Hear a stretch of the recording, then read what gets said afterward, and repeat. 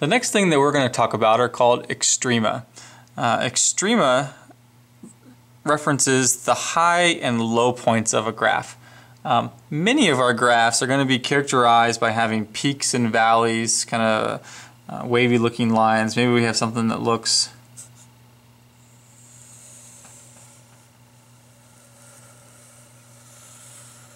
like this. Okay, notice we have peaks and we have valleys. Okay, now these types of graphs have what we call minimum and maximum values. If you look around this graph, maximum value would imply the highest point on the graph. Well, right here we have what we call an absolute maximum. Absolute because it is the highest point. Nowhere on this graph do we have a point that is higher than this one. So it's the absolute maximum. But there are other points similar in nature and appearance to this. If we consider this point the absolute maximum or the maximum because it's at the top of a hill, or there's another point at the top of a hill. That'd be this point right here. Well, this point is a maximum, but we call it a local maximum. We call it a local maximum because locally, meaning of all the points that are very near it. You know, sometimes I even do this. Let's, if I were to think about the zoom box feature on your calculator. If I were to zoom box right there and just blow that up so I erase everything else and I just look at that, well, that point that I've marked is the maximum point of everything in that box. So of everything very near it, it's the maximum. We call it a local maximum. Not absolute, because there are definitely points higher than this one, but locally it's the maximum. Now we also have a point down here, in contrast, at the bottom of a hill. This is called a minimum, or in this case, it's a local minimum. For the same reason, if I put a box around it, well then locally it's the lowest point. Now this graph has no absolute minimum. At least the way that I drew it, because the graph continues to go down forever. It never stops going down. Therefore it doesn't have a bottom point, it doesn't have an absolute minimum. Real quick before we move on, local and absolute are not the only terms we hear. Sometimes we hear local described as relative, and sometimes we hear absolute described as global. So synonyms in math language. Okay, so you see them used interchangeably. Sometimes I use them interchangeably as well.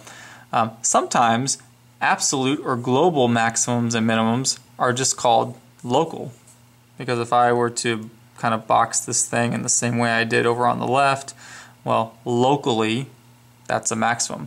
Sometimes we just call all maximums local and all minimums local, so just kind of be aware of that as well. In this next example, we're asked to find all local extrema. In other words, find all maximums and minimums. There are mathematical techniques to do this, as you no doubt could imagine, and you will one day learn these. It requires a bit of use of calculus, and so in some respects we're not quite ready for it, but it doesn't mean we won't ever be ready for it. We're just not ready for it today. So we're going to use the built-in features of our graphing calculator to find the minimums and maximums. So what I've done is gone ahead and typed it in here. I've hit graph, and I've played with the windows a little bit so we can see it pretty well.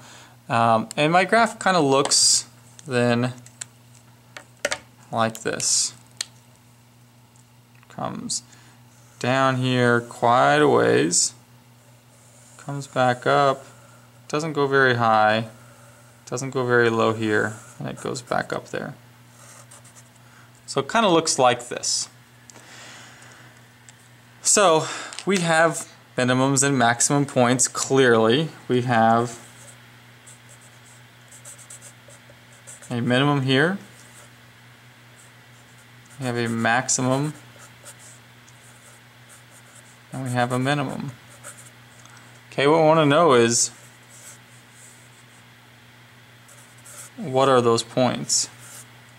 And the calculator can find those points for us. So let me show you how to do that.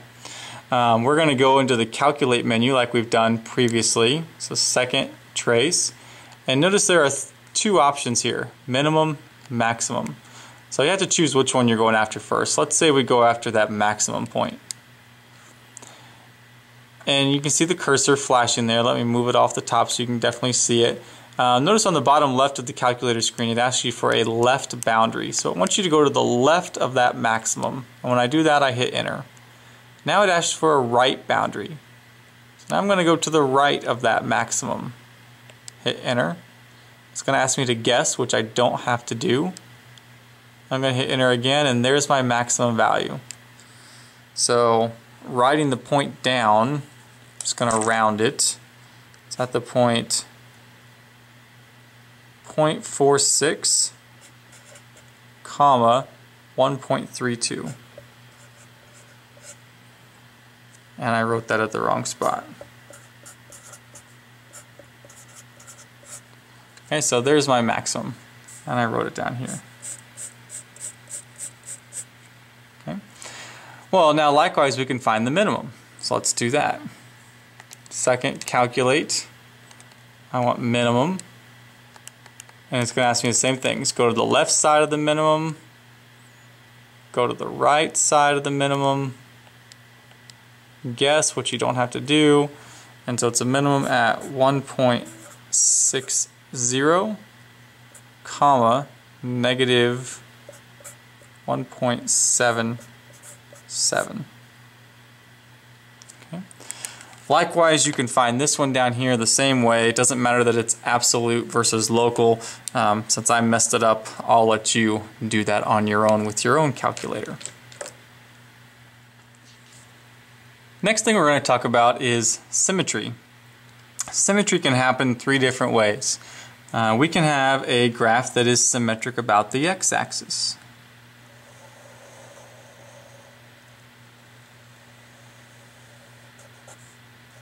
Looks like this. So the points up here match up with the points down here.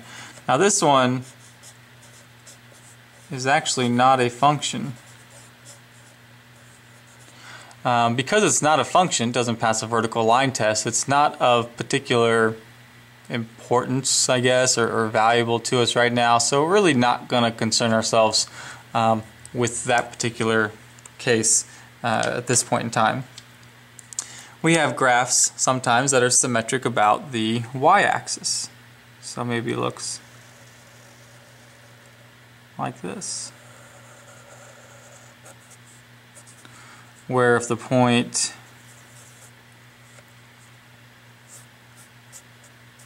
xy is on the graph, the point negative xy is also on the graph. In other words, f of x is equal to f of negative x. In other words, the y value at x, that's what f of x is the y value at x, is the same as the y value at negative x. This is kind of a test we can use.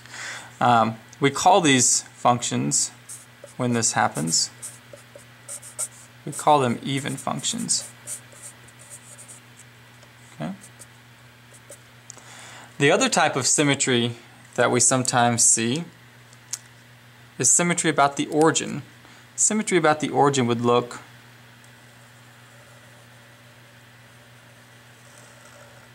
kind of like this. twofold. Fold over the y, fold over the x. And double fold, these points here fall on top of this one. In other words, this point here could be considered x comma y, same as this point down here, negative x comma negative y. Okay. This is true about these functions, that f of x is equal to negative f of negative x.